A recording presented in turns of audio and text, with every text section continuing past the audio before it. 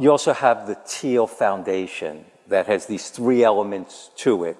And one of the elements is the Thiel Fellowships, in which you get like 30 awards a year. 20 a year, yeah. 20 a year. 2-year award for people to do great research.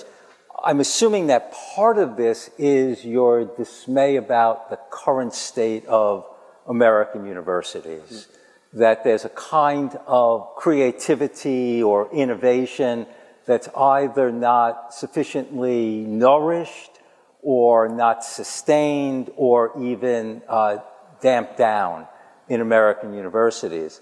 And since I'm a university professor, I have tenure, so I could say what I want, but nevertheless, I think universities and what we do for our students is amazing things.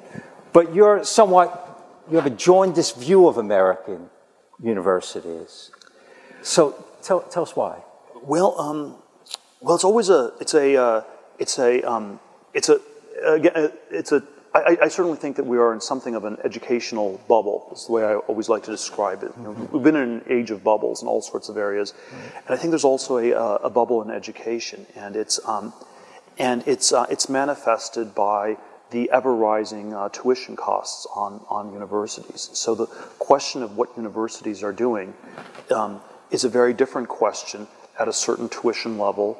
And if the tuition is 4 times as much, which is roughly what they've risen since 1980, adjusted for inflation, you'd end up with a very different set of questions. We now have $1.3 trillion of student debt.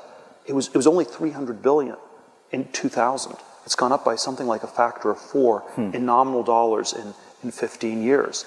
And so I think at that level, we have to ask far more critical questions about, is the education worth the debt that people are assuming? And it's a very pernicious form of debt because under President Bush 43, they rewrote the bankruptcy laws so you can never get out of student debt even if you go personally bankrupt.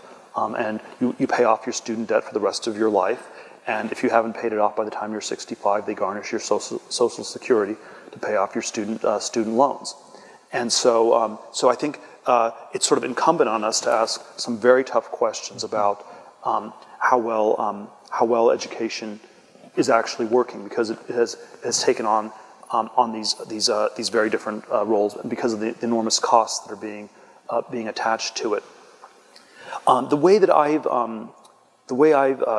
The economic sort of description of it is often, what kind of a good is education? Is it an investment?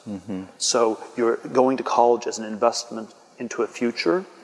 Or is it a consumption good, where it's like a 4-year party? And so these are 2 very different kinds of things. And often, when I started my critique of colleges, I thought it was sort of a weird superposition of an investment good and a consumption good, which is why people were confused. So they thought they were investing, but they were really consuming. But I've now come to think that it's actually a combination of 2 things that are much crazier than those 2 even.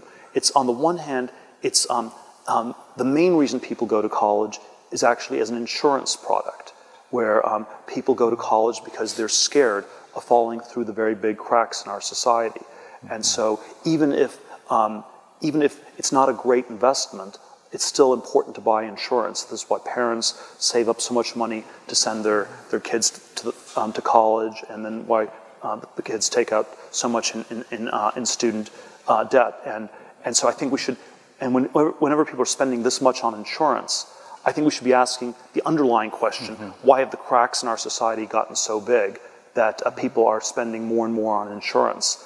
And that would be a good question for us to ask. And then in some ways it gets obscured by the education piece. So on the one hand, it's an insurance product. Right. But then on the other hand, it's on some level, it's a tournament where, which is the exact opposite of an insurance, where especially the sort of elite universities are driven by exclusion. And the sort of the thought experiment I give is, if you were the president of Harvard or Stanford or any of these places, if you wanted to get lynched by a mob of students, faculty, and alumni, what you should do is you should give a speech saying that because you're such a great college and you're educating people so well, you're going to triple enrollment. And it's because the value of the elite universities comes from excluding people. What they really are is it's like a Studio 54 nightclub, where you want there to be an enormous line of people outside and you don't want to let anybody in. And that's what a tournament looks like. And that's very different from an insurance policy. And so when you conflate a tournament with an insurance policy and superpose those two, I think you end up with some really wacky decisions.